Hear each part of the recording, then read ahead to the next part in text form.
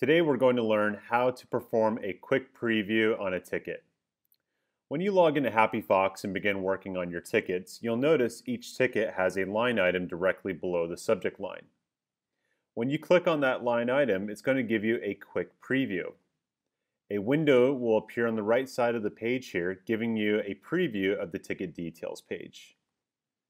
From this view, we can see the assigned agents, when the ticket is due, the subject of the ticket, and the message thread directly below that.